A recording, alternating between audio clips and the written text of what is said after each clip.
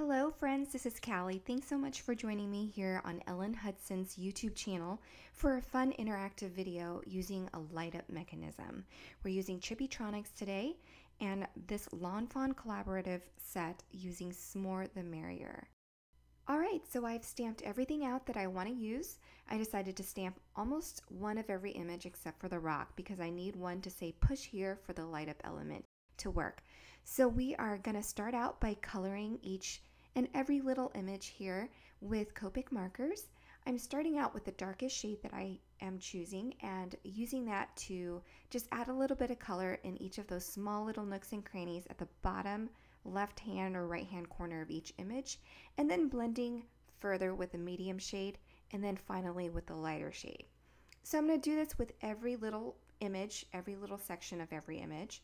So you'll see here that I also dot little blush for their cheeks and then continue to work forward from each image with those Copic markers in different shades of brown. It's a good thing those critters are cute because coloring with browns aren't always very much fun. So I try to add a little bit of pops of color here on the graham crackers. I try to be a little bit too realistic with colors sometimes, and so I stick with colors that I'm familiar with, that I know the products come in, and we all know graham crackers come in blue boxes. So anyway, I am going to move forward. There again, lots of brown shades, so I'm trying to mix it up by using different shades of brown and different color families. So we've got this other pop of color with the moon in yellow, and then again everything else in browns and grays. I wanted to give the marshmallows a little bit more color, so I went ahead and gave those a light hint of brown as well. And also the one is toasting over the fire, so you can't expect that to be completely white. So here we've got the guitar. I guess I could have made that a different color, but in my mind guitars are brown. And then on the rock here, I'm just adding different shades of gray. And then for these flames, I'm blending from red to yellow, but I'm starting from the yellow outermost flames first and going in. And finally, towards the end, I realized they're sitting around a campfire. They're going to have glow on their bodies. So I went ahead and went back in and added some orange and yellow glow to their body, just the forefront where it would be facing those flames. Alright, so now we're going to start working on the background. I'm going to mask off 2 inches from the bottom using some post-it tape here, and then I'm going to ink blend with several different Distress Oxide ink colors. The yellow I'm using for the glow from the fire is Scattered Straw, and this blue color here is Salty Ocean. So when I change colors, I'm going to go back and forth and blend between the two from yellow and blue just to make sure there's a nice blend before I move on to the third color. This third color here is Blueprint Sketch, so I'm going to fill the entire panel with that, go back in with Salty Ocean, and then again with Blueprint Sketch just to make sure it all blends out nicely. Now finally in the end, I'm going to use Wilted Violet. I know it's purple, but when you blend over the blue, it just gives it a darker glow and it blends nicely between all of the different colors to create this night sky background. So when I'm done with that, I'm going to take that masking tape off, or the post-it tape off, and then just switch it so that I can blend the bottom. Once again, I'm going to use Scattered Straw to blend the glow from the flame. And then I'm going to go in with Gathered Twigs to go around the outer edge for our ground.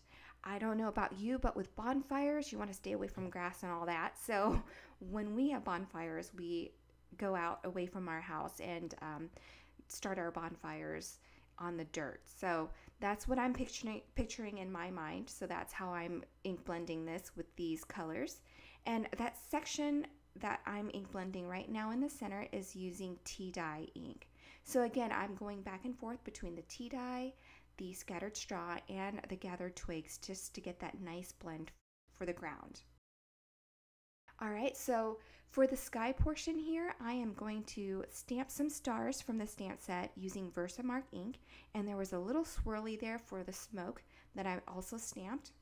And then once I embossed that, I decided to add a few more splatters for the night sky to emulate stars. And now for the ground, I'm using the darkest color that I ink blended with in Gathered Twigs. I just smooshed it onto an acrylic block and added a few drops of water and splattered some of that for my ground. Okay guys, so at this point I'm feeling good, right? Because all of the things that take so long to do, like ink blending the background and Copic coloring, is all done. I'm going to take all of my colored images that I've die cut, and I'm going to lay out my card where I want everything to be. And I know I could have saved this part towards the end to do last once the mechanism is put together, but this is my first time using a light up element, so I went ahead and made the card the way I would normally make it. At this point, I'm going to start gluing everything down. So that's what I did. I started first by gluing down with liquid adhesive all the elements that I knew were going to be in the background, and then everything else that I wanted with more dimension I was going to add with foam adhesive. So I like to trim down my panel when I ink blend full panels like this because I like a crisp, clean edge. Right here, you guys, my daughter was talking to me and I accidentally snipped off the corner. It's such a terrible mistake, but good thing we have corner chompers, and I am making my first rounded card also. So we can thank my Lila for that. Alright, so I have my card panel here on top of a piercing mat, and I'm just going to pierce a little hole through the center of my fire so I can turn that into the light up element for my card. So I'm taking that card front now and lining it up over a card base where I'm going to make my light up element. So I've drawn that dot there. That's where I want my light to be. So I've got the Chibitronics kit now, and I'm going to pull out a battery because that's one that I need, the copper coil, and also a light up element. There are 3 on here, so I'm just going to peel one off when I'm ready for it. Now, to draw myself a track and template and so that I can show you what I'm doing, I'm going to draw a line above and below that dot, just about a 1/4 inch. We don't want them touching, but we also want the tracks to be above and below that light up element where the coils are. And you'll see that here in a little bit. Right now, I'm making a folder for the battery. It could have been a little bit bigger, but it works just fine. I'm going to square it off, fold it in half, and then I'm going to make sure it fits right underneath that push here rock that I've stamped on the front panel, and then I'm going to glue that folder down. Now I'm going to use my pencil to mark my positives and negatives so that I don't mix up the two, and also for a visual aid for you. I also want to give a shout out to Kelly Marie Alvarez, because without her awesome tutorial, I would not have known how to do this. So thank you for that, Kelly Marie from Lawn Fawn. She has a great tutorial, and this is her collaboration after all, so I am doing what she would do. So, all right, so now we have this copper strip, and it's got an adhesive backing, which is really nice. I'm just going to line it up with the track that I drew. So you see that line there? I'm going to fold it in the opposite direction and then fold down onto that line. Once we reach the end of our track, we're just going to trim it off with a pair of scissors. I'm going to start with the inside track of that positive fold, work your way onto the outside of that folder, again fold up opposite of that line, and then down onto that line. And then you want to do the same thing for that last corner. Now on that negative, I did start a little bit further out, but you don't need to do that. You only have one light up element, and you just need to go right just past that dot. So after I line it up past that dot, I'm just going to trim it by cutting it off. And then I'm going to use a bone folder to burnish all of the coils down and make sure it's as low bulk as possible, and to make sure that it's all adhered to the card base well and everything is in place. Now I'm going to take my light up element, just one of them, and then I'm going to line it up over that dot, making sure that the coils are touching each other. And just for another security measure, I've cut little strips and placed them over the top and bottoms, again to make sure not only that the coils continue, but also that they are touching. And then I'm going to put that battery in. You can tell on the battery which side is the positive. So once that works, of course, it makes you super relieved, right? So I am so happy that that worked and I didn't have to redo anything.